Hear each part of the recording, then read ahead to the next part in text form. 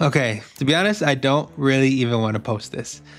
Since the last video we published, which is probably going on 2 weeks now, I have been hard at work trying to figure out how to make this app come to life. And I've been reading your comments, I've been posting a little bit on Twitter about my building process. And the reason I don't want to post this video is because the first version is actually ready. It's on the App Store, it's on a test flight thing, which it's been a hard time. I've been trying to figure out how to explain that, and I can actually give it to people, you people watching, for users. So in this video, I'm just gonna do a quick recap of what I've been doing for the past couple weeks, how I've changed up my building process, what I've learned about building mobile apps, and by the end of the video, you're gonna find out how you can become one of my test users. So thanks for being here. Let's get into it. And so what I decided to do is I switched over my development to Claude. I think somebody in the YouTube comments had said something like, I don't know, Claude was the better coding model, better than ChatGPT, and that in Cursor itself, before I was using instead of selecting a specific model to use, I was just doing auto. And someone had mentioned in the YouTube comments that maybe that was a bad approach. So I don't know how right that is. I'm sure there's people who've built amazing apps on auto mode, but I switched over to Claude Force on it. And then I started using Claude AI to help me prompt and put it into Cursor to help me build. And so what I wanted to show you here on this screen is how many super micro steps I actually took. And so I won't obviously show you these entire threads.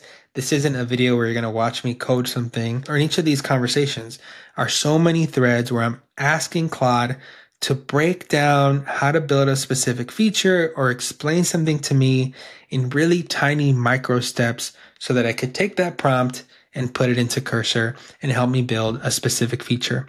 And the reason that I have 5 of these is because some of these threads would get so long that the thread would start to get really laggy and ultimately not start to work. I think in this one, I hit a limit that said, yep, your conversation has reached the length limit, try shortening it or starting a new one. And so, yeah, just to kind of take you through what I was doing, I would literally give Cursor the log of my terminal of what it was kind of spitting out, put it in here. I would copy and paste everything in like my app.tsx file, which is where all the code lives. And I would say, okay, this is the code. Can you explain what might be going on? Explain what might be happening. And it would break it down for me. And it would give me the exact prompt to put into Cursor. It would show me the issue. Sometimes I really would my head would start to hurt as I was kind of trying to follow along. But yeah, that's the biggest thing I learned, especially as a beginner and especially for you beginners that are watching. It took me probably 10 times longer. I'm sure there's an easier way to do it. You know, since I started building this, this thing called Claude Code came out, which apparently writes code for you without you even prompting it. And so it does feel like a little bit I'm in the stone ages of using Claude and Cursor. But regardless, if you're starting at a place like me, I think the best thing you can do is to break it down into micro steps and keep telling Claude, hey, break this down into even more micro steps because I don't understand what's going on. I did feel like a little silly, having it break down really basic things. But the more that I did that, the more confident I got in what I was doing. And honestly, the less things broke, or if it did break, I was just going one step back to fix and not, 5 or 10 or really sometimes before I didn't even know what broke.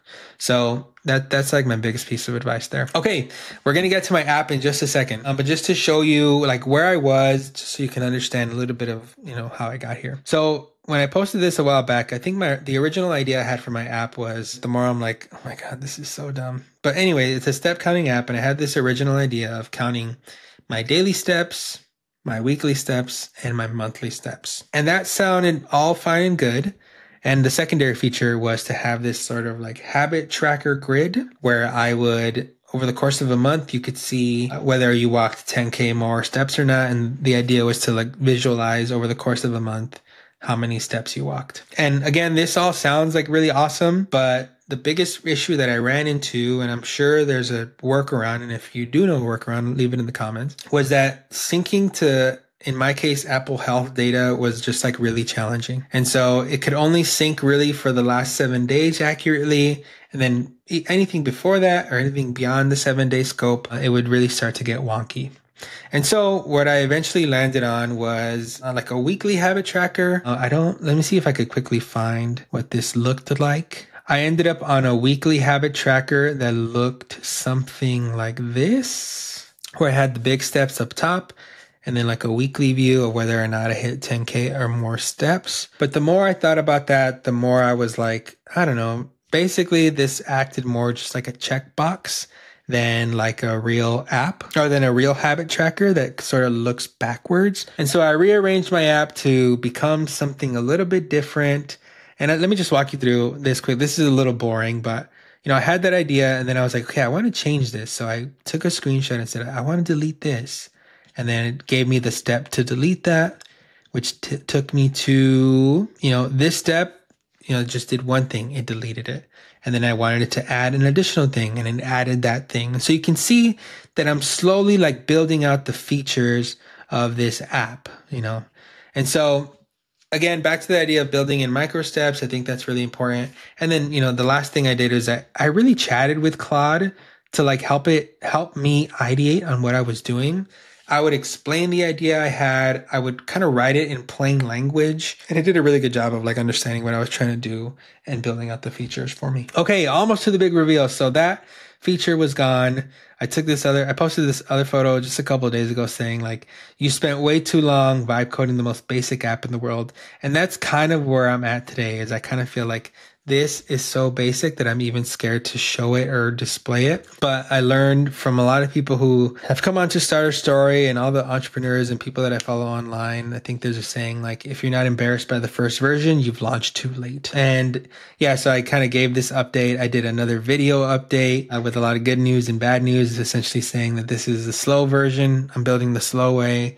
And today I'm finally ready to reveal that my app is actually in the App Store. It works. I've installed it on my phone. I'll show it to you here in a second, and I'll explain a little bit of a process that I just had Claude explain to me how to do it. I took screenshots of the image. It told me exactly what to click and gave me descriptions. I've basically used AI to do this whole thing, which is so crazy because I just would have never thought that I would get to a place where it could do it for me. Let me show you the app, and then I'll tell you a little bit about how you can download it. So let me open up the terminal here, and let me open up first the iOS simulator. So this is cool. Never in a million years would I have been able to just start this, and I'll probably fix these errors here. And it feels a little bit secondhand. So let me open up the simulator. It should open it up on this screen. Here we go. And here's the app in a second. And then let me just explain the features. Again, I feel so embarrassed even to be showing you this, but that's okay. It's okay that it sucks, and it's okay even if you don't want to use it. But the point is that it works for me, and I think it's pretty cool.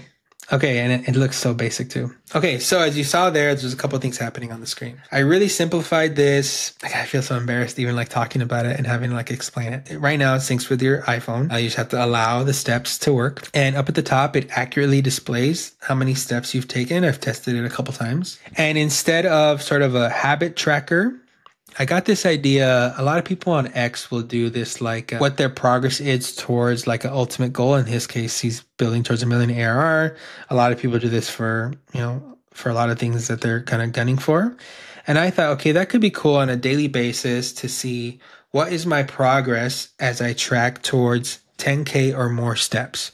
And so when you open the app, let me close it and I'll open it again. When you open the app, what it'll do, it'll open up your step count at the top. And then these little squares will sort of fill in depending on how many steps you've taken towards 10K. And so in this case, this is the example. This isn't real. Real steps is just a placeholder.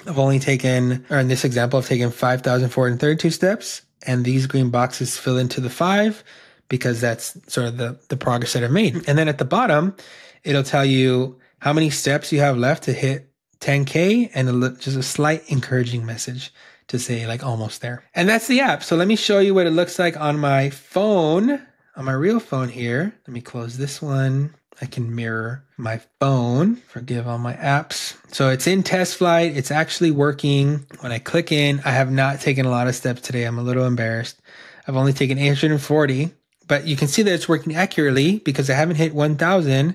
This is not green. And so it still tells me how many steps I have to go and almost there. And that's it. All right. If you made it to the end of this video, I want to invite you to be a test user of my app. So head to the form in the description. All I need is your name and your email. If you're one of the first 100 people to sign up, I'll send you an email and have you download and test my app. I'm really nervous, honestly, about putting this out there into the world. I don't think it's very good, even though it's something that I think I would like and I think I would enjoy and use every day. It feels really nerve-wracking to get feedback from real people like you, but that's the only way I'm ever gonna know if it's worth anything. So once again, head to the form in the description to sign up to be a beta user for my app. And in the second link in the description, you're gonna find a link to Starter Story Build. That is our platform for helping beginners like me, maybe beginners like you, learn how to use AI to actually build something that works. You can build a web app, you can build a mobile app, and I've used some of the things in there to honestly help me build this app. So thanks for being here. Thanks for the support. And now the real work begins. All right, talk to you next time. Peace.